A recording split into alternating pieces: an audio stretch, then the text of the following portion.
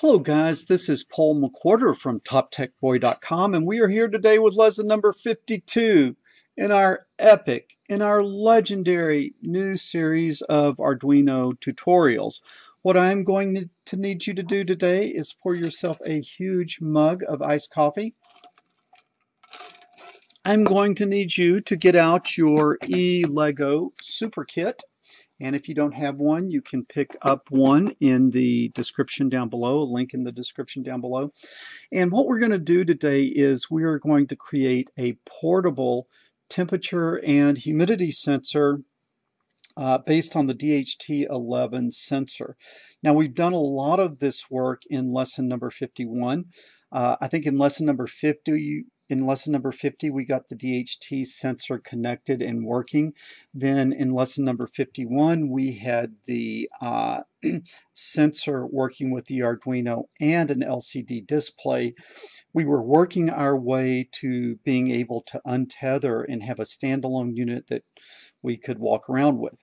Now, in lesson number 51, I gave you the homework assignment of creating a portable unit that you could walk around with and power yourself.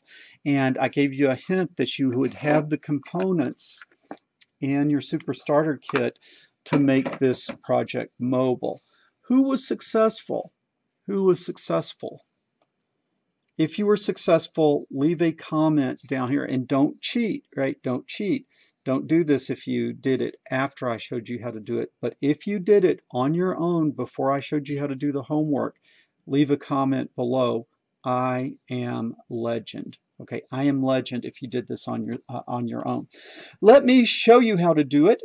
Again, in this build, I'd suggested in the last video that the time had come to go ahead and get an Arduino Nano, because if you use the Nano instead of the Uno, which comes with the kit, you can do a much neater build. You see what a nice job we did on this build. It doesn't have the loopy wires going everywhere. It is pretty easy to get, to keep it neat if you can plug an Arduino directly onto the breadboard. All right, now what do you need in order to make this mobile? Well, let's go back to kind of where we left off in the last lesson. We had this Arduino plugged in like this and plugged in like that. Hopefully this thing is still working. Hopefully, yeah, there it goes. Okay. Maybe you can't see it. Maybe I need to turn the brightness up a little bit. Okay, there you go. So you can see that this thing is working when we are tethered to the desktop. But the only thing that this USB connector is doing for you now, the only thing you're getting out of this is power. And so what we want to do is we want to power it without that. One option would be to plug the USB cable in and the other end of it plugged to a USB power bank, like one of the little phone charger power banks, and you could walk around with that. But what I'm going to show you is this amazing component, which is the power supply, which you can use to power a portable project.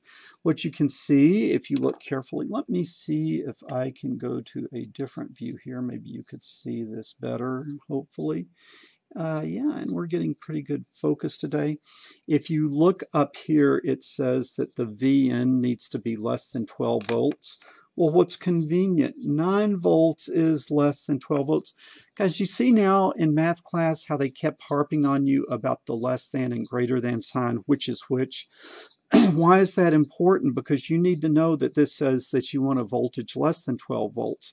Because if you misread that and put 25 volts on, very likely you're going to burn everything out. But what is very convenient? What is very convenient is a 9-volt battery is less than 12 volts. And so you can power this with a 9-volt battery, and then this can power your entire And I need to give you kind of a word of caution about what we're going to be doing here. In this particular case, what we're going to be doing is we're going to be not only powering our sensor and our LCD from this regulated power supply, but we're also going to be powering the Arduino. And we will be doing that by coming over here and getting the regulated 5 volts off of this regulated power supply through the 5-volt pin. And for a simple project like this, it's usually not going to be a problem. But in general, powering the Arduino from these external pins, whether you're using VN or 5 volts or the USB, it's something you want to be very careful about. And what I'm telling you is on this one, there's really not too much of a problem by powering the Arduino off of the 5-volt pin, because this is regulated. One word of caution though is you do not want to connect the USB if you have if you're powering through the 5 volts, because then you're trying to power it through the USB and trying to power it here at the same time, and it's like connecting two power supplies together, and you don't want to do that. For this particular case, you can do it this way and probably not have a problem. In general, the safest way to power the Arduino is through the USB, or if you do not have a USB and you want to power it with something other than regulated 5 volts, if you go through this barrel connector, that barrel connector will then go through the Arduino's 5-volt regulator, and then you will not have a problem. What we're kind of doing here is we're relying on the fact that this power supply has its own regulator, and therefore we are pre-regulating the power and bringing it directly into the 5-volt pin. So just a word of caution, be really careful about powering the Arduinos from an external power supply. Maybe something we need to do more of a lesson on later, but for today, just know that this is pretty much not going to cause problems as long as you don't come in and plug in the USB. It works just good enough that you sometimes wait for it. Okay, so we're going to take this and we're going to plug the 9-volt battery in through the little cable that comes with the kit. But now there's something very important, and you need to look at, there are two sets of outputs here. There is a plus output and a minus output at the top, and there is a minus output and a plus output at the bottom. Okay, the thing that you have to see though is what you get out of this can either be 5 volts or 3 volts depending on where this jumper is set. And if you remember on our build in the earlier lesson, in lesson 51, that we were operating with power and ground at both the top and the bottom of the board so that we could just grab whichever one was convenient. Well, what that means is that you've got to make sure that both of these jumpers are set to 5 volts. And the way mine came is one of them is set to 3 volts. So the one that's set to 3 volts, I need to take that jumper off and I need to connect it where it says 5 volts. Okay, so let's look. You see that's set for 5 volts. Then we come over here. This one's set for 5 volts. Now, we are ready to plug this in, okay? And what would be very nice and very natural would be to just plug it in there like that, okay? And look at that. I have all of the pins plugged in, which makes it nice and secure, nice and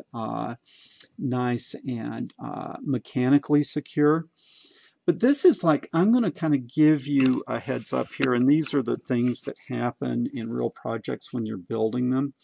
If you look at this, can somebody tell me the problem? If you look at that, can somebody tell me the problem? All right, or maybe look down here. Somebody tell me what my problem is. Okay. If you see the problem, I want you to put down below a comment. I am legend in troubleshooting. Okay, I am legend in troubleshooting. Do you see what the problem is? Is that this top row was labeled plus, so we did our build based on it being plus, and this second row here was labeled minus. The blue line was labeled minus, so we made that minus. And similarly down here, this bottom row was labeled minus, so we made it a ground, and then the second to the bottom row we made a plus. What is wrong if you look at the polarity coming out of this power supply? both there and there. It's backwards, okay? So what options do we have? Well, one option is I could come across and swap, so this positive would need to go to ground because that's going to become the, that's going to become our new positive. And then all along here, it looks like I would have 1, 2, 3, 4, 5, 6, 7, 8, 9 that I would need to reverse, 9 connections that I would need to reverse. And then down here, 10, 11, 12, 13, 14. So I would need to go swap all of those so that this configuration would work. All right. Now that's one way I could do it, and I don't want to bore you with that, but you could do that if you wanted to, or what I can do is I can take this out and flip it this way, and I can still get it plugged in like that. Okay, and now let's look at it very carefully. Now, if you can see, now the positive is on the top, which matches. The negative is the row below it, which matches. And then here, the positive is the second to the bottom row, and the negative is the bottom row. So by putting it in this way, it's going to work. Now, why do I not like this as much? Well, the reason I don't like it as much is I'm only getting one of the sets of pins in.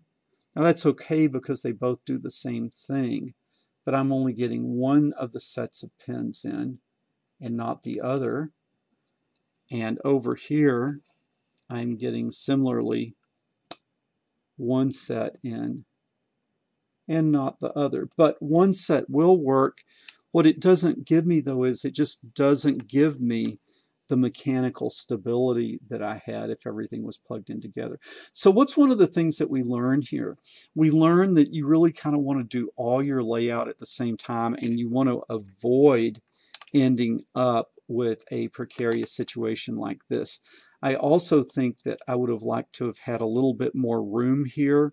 So maybe in my build, bringing this a little closer to here and this a little closer to here, I think I could have squunched a little bit more room there to get this all working. Okay, but now we talked about you've got to be very mindful about how you plug this in so that the voltages that you are getting out,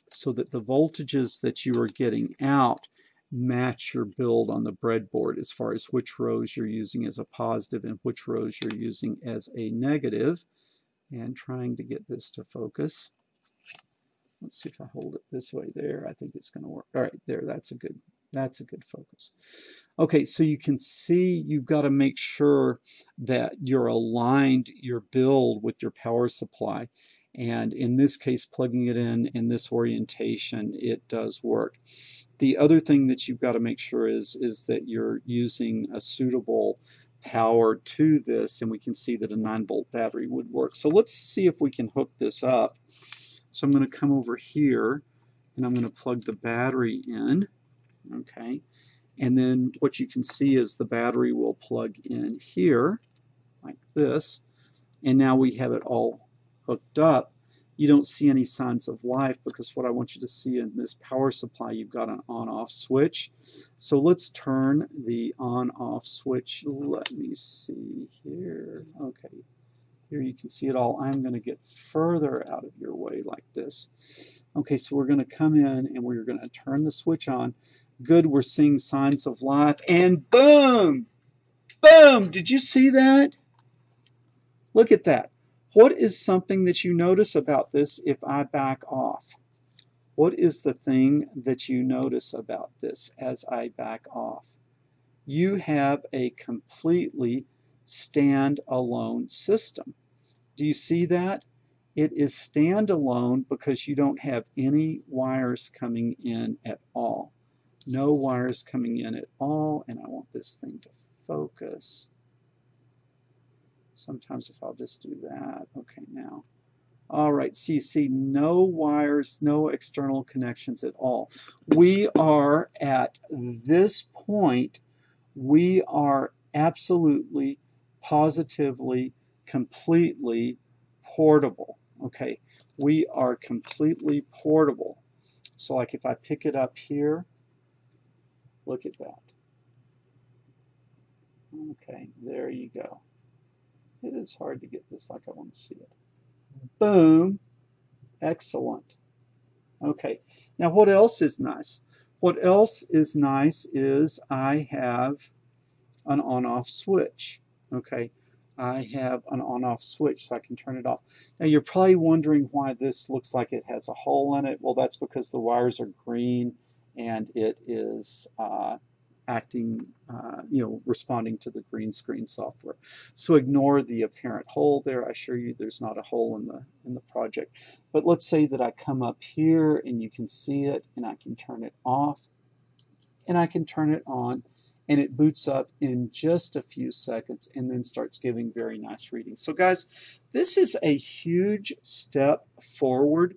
This is a huge step forward in our project because this is the first time that we've actually made anything that starts looking like something that you could really do something with. So what would be the next step in a project like this? The next step to me would be to get out your 3D printer, go to Fusion 360 and start printing out a little bit of a box for this. And so you could make a box and put this in it. I'm not going to do it because this series of lessons is on the Arduino. If you want to take the project to that step, go over to my series of lessons on Fusion 360. Learn Fusion 360 really in an hour or so, a couple of hours on those homeworks, and you would be able to design a nice case for this, a nice box for it.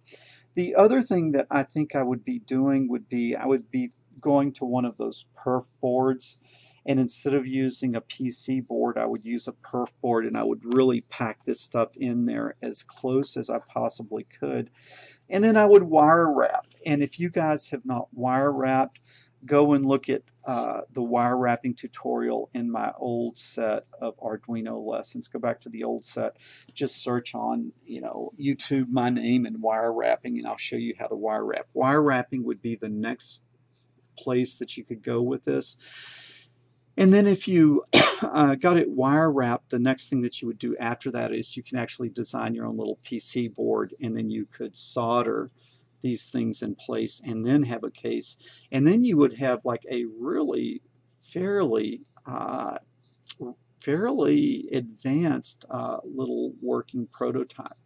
What I really like about the eLego kit, I really like the power supply because it makes it so easy to make a project where you can just go, you can just go mobile.